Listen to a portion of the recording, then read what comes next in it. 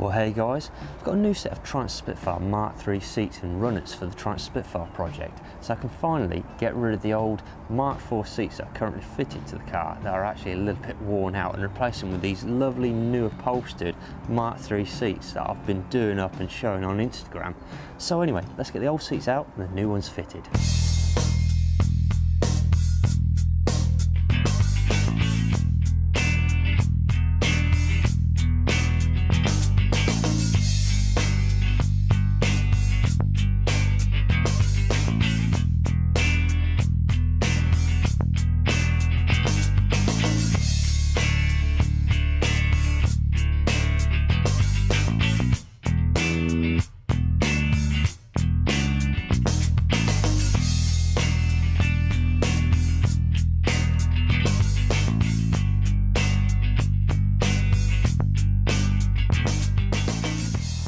So the seat runners on this car are currently held down by nuts and bolts.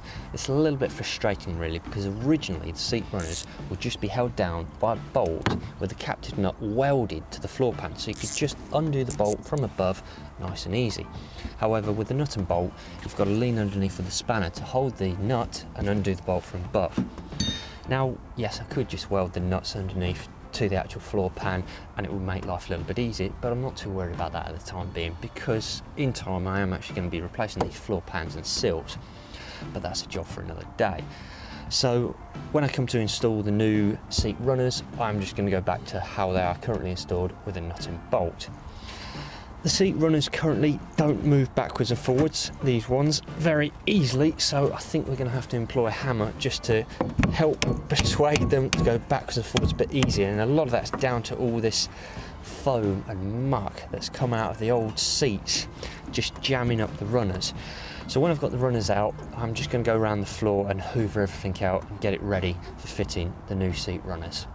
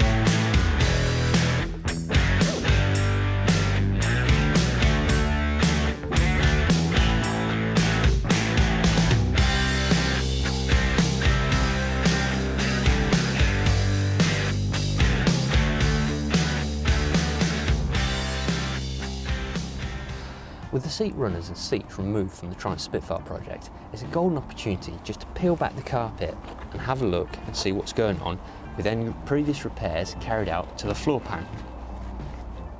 And what we can see going on here is that somebody at some point has welded in a piece of sheet steel directly over the floor pan, and that's good and bad. It's good because it's kept the car out on the road and it's got it through an MOT, but it's not ideal because originally floor pans are meant to be ribbed, and they're ribbed for a reason. It adds strength to them. With a flat floor pan, you haven't got a lot of rigidity. So what we've got going on here is we've got a flat piece of sheet steel welded over the original crusty floor pan. It's not ideal, but it's something I'm going to have to deal with in the future. I have got new floor pans to fit to the car, but for the time being I'm just going to roll the carpet back up over it and deal with it at a later date. Something else I've got to do to the car is that with the original Mark III seat runners, they're actually a little bit more narrower than Mark IV and 1500 seat runners. So I've got to drill two new holes on the outside here to actually get these seat runners to work in the car. And then we can mount these in place permanently and put the seats in the car, and then we'll have Mark III seats in a Mark III Spitfire.